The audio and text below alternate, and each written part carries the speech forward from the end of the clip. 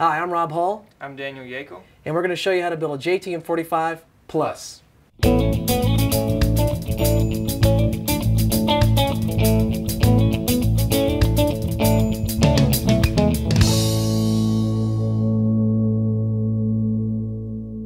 JTM 45 was Marshall's answer to Fender's 410 Bassman. Before we get started building, a safety review. All tube amplifiers contain lethal voltages, often several hundred volts, which will leave burnt entrance and exit wounds in skin. In addition to burnt skin, these voltages can also cause permanent physical damage and death. Not only are these voltages present when the amp is turned on, but also for some time after the amp has been turned off. We want to stress that every piece of electronic equipment must be treated with respect. As with any construction project, there are certain tools and supplies that are recommended to complete the project. Please refer to the assembly manual for our recommended list of tools and supplies. To build this kit, the first thing we do is take the cabinet, cut holes for the chassis. We'll take some tape and put it right next to the feet. Can't go without saying, it's goggle time. Now we're going to drill our holes with a 5/16 inch drill bit. We're going to work on the chassis. We're going to drill the holes out for the captive nuts. Now we're going to change from the 5/16 inch drill bit to the 1/8 inch drill bit. We're going to drill some additional holes in the side of the chassis in which to mount the caps. We've already laid out the holes. We want to center punch the point before we drill. Before we install the captive nuts, we're going to deburr our holes we drilled earlier. Using a larger drill bit makes deburring easier. Now we'll install the captive nuts with a hammer. Now it's time to remove the plastic.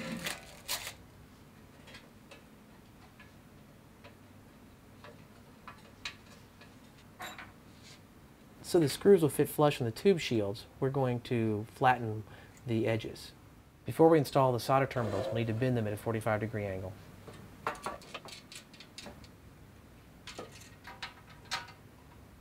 Well, think about when Marshall was putting these together, and Fender and other kind of amp manufacturers. They had these people that would, this is what they would do all day long.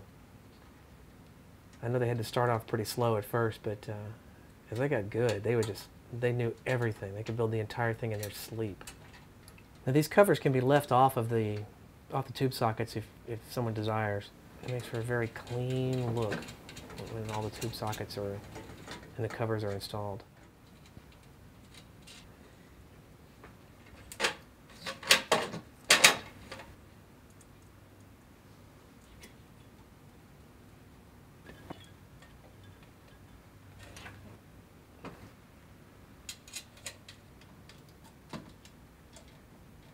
Okay, so now we're going to get ready to wire the filaments. To do that, first thing we got to do is we got to twist two wires together. And I have my two wires here.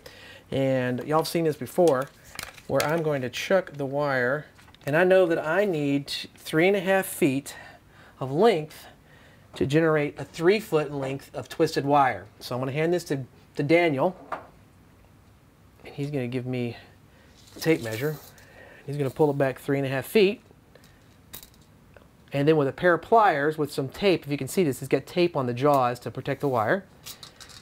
He's going to hold it. Now this wire is going to twist, after I hit the drill, it's going to twist to that spot and stop. And it's going to come out with about 3 feet, which is perfect for our filaments.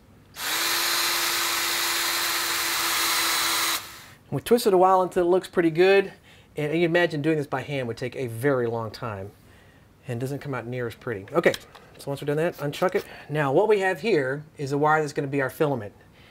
This is the hardest part, in my opinion, this is the hardest part of building amplifiers, making the filament wires lay down on the chassis, especially for Marshall style builds. On this tube socket where I've got it installed, I'm not going to put solder on both holes. I'm only going to put solder in this one hole right here. And that's because we're going to fill in the other one with the next wire. Alright, so now that we've gone through and we wired the filament, we want to add a couple of components to the power tube sockets as well as the preamp tube sockets. So let's go through that right now. That's a 5.6 kilo resistor. I'm going to leave that open for the wire that's going to be in there later on.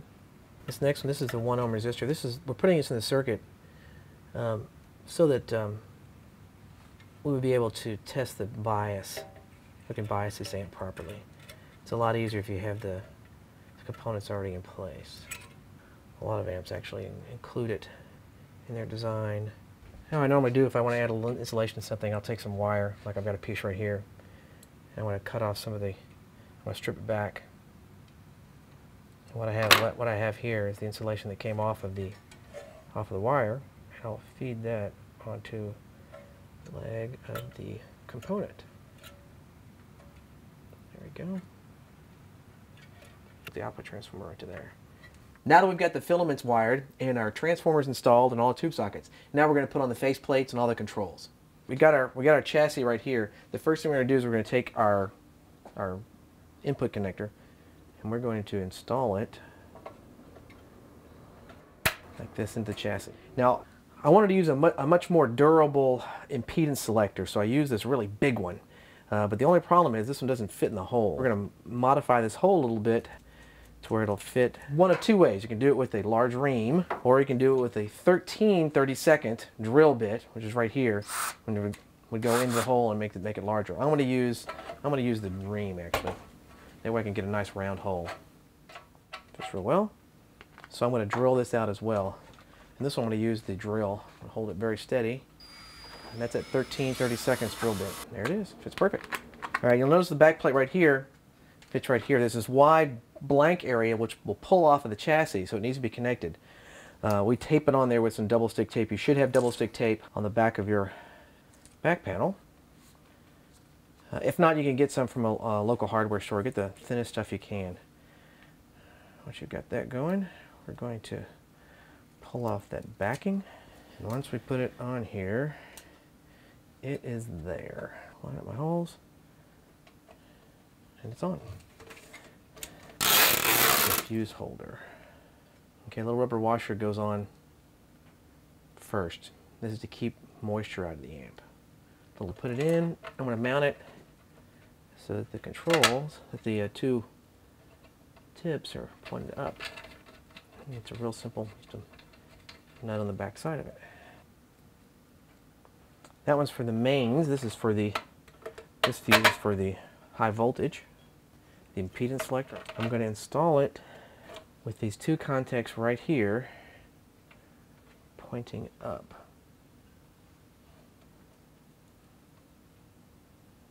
Next I'm going to put in the speaker jacks. I'm going to remove one of the washers, and I'm going to set it to the side because we're not going to use it. Insert it in the hole. For the speaker jacks, I'm mounting the contacts facing up. It's pretty important again, so you'll be able to solder to them well. All right, I want to put the fuses in right now, and the reason is because the fuse holders, the fuse caps, they're spring loaded, and so when the fuses are in them, they'll stay in the fuse holders. Otherwise, they'll fall out of the fuse holders. So that's that. Everything is mounted correctly. That's how the back panel should look. You just pull the plastic off. First thing I do is I put one of the jacks on. Again, we're going to put one of the washers to the side. Okay, here's the on-off switch. I'm going to remove that round nut and the hex nut.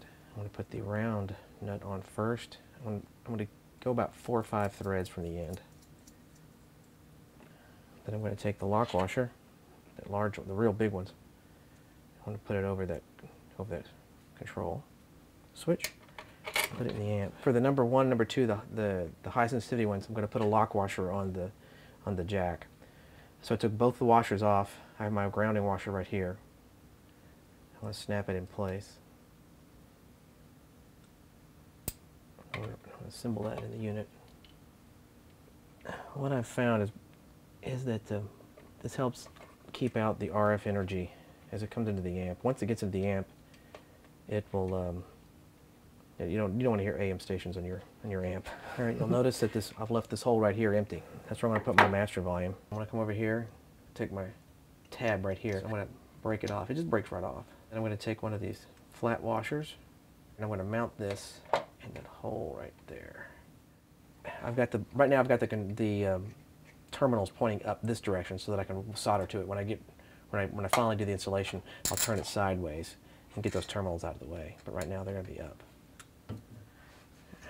And do refer to your manual to make sure you put the components where they're supposed to be, what values go where.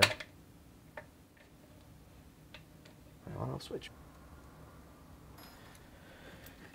All right, we're going to put the indicator light in.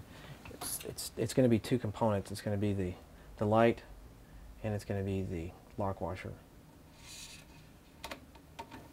Once you install that into the faceplate, you can take the ends of the wire and you slide the lock washer onto it.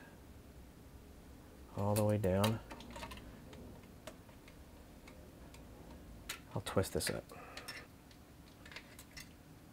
I've taken a normal pair of pliers and I put in some black electrical tape at the end. And what the black electrical tape will do is it will protect the plastic from getting damaged. All right, this is, you can build the amp like it is right now, but I like to do a little modification. I like to put this switch right here in this spot right here, and this will adjust the feedback. I'm going to put this switch over here for selecting between your solid state or tube rectifier. And that's what we're going to do right now. We're going to drill those 1/4-inch holes. And I'm just going to eyeball this. I'm a big proponent of the center punch. This way my drill bit is less likely to skate.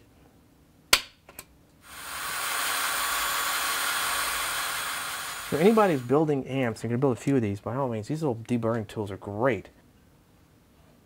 The only thing you'll use off of these switches is the switch and the nut. Lock washer takes up too much space and it won't fit through the plexiglass faceplate. All right, notice it's 3 positions. Center position's off. And then the next one is right here. The excess wire from the bottom of this switch, you're going to run it over to your rectifier tube. All right, and so then the high voltage from this is going to this switch here on top. The rectifier voltage or wires, return wires, are going over the rectifier tube over here. You've got your filament wires going to your rectifier tube right here as well. You've already got these wired up. And we're going to put on a couple of diodes here as well as wire up this switch right here. This switch is the tube rectifier, solid state rectifier select switch. And when we get all that wired up, then we'll install the fuse holder in there. All right, they're going to come around to actually between pin 4 and pin 1 and pin 6 and pin 1. You'll notice that a lot of this on this design that I did, I've only got it with one wire in the socket on the switch. And the reason being, if you put more than one wire, you can't squeeze more than one wire in the terminals. They're just too small. Now we're going to put the bus wire across our connections. I want to show you a couple of things that are important on here. One of these is the bus wire that goes from each one of the pots. This is really to hold the pots in place in case they loosen up so they don't spin. To make this bus wire stick on the back of these pots, you'll have to scrape the back of the pots a little bit just so that the solder will adhere. This is the most critical area probably for noise in the Marshall style amplifiers. If you've got a Marshall and you want to reduce some of that input noise, this is a great way of doing it. Just put some shielded cable between the front jacks and the tube. Great, so when we have our shielded cable, we want to stretch it out about this far. This is where you want to pull back your shield, you want to pull back your center conductor. I want to leave the conductor about an inch, a little over an inch long, and I'm going to strip back about 1/8 of an inch. You want to put the ground as close as you can up to the insulation. You want to leave about 1/8 of an inch so it doesn't melt back. And on this one, we're going to actually cut all the shield wire off.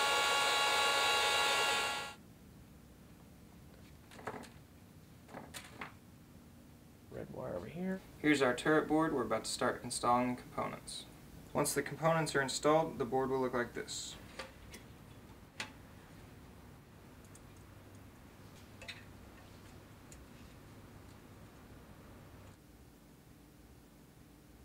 Now we're going to install the chassis in the cabinet.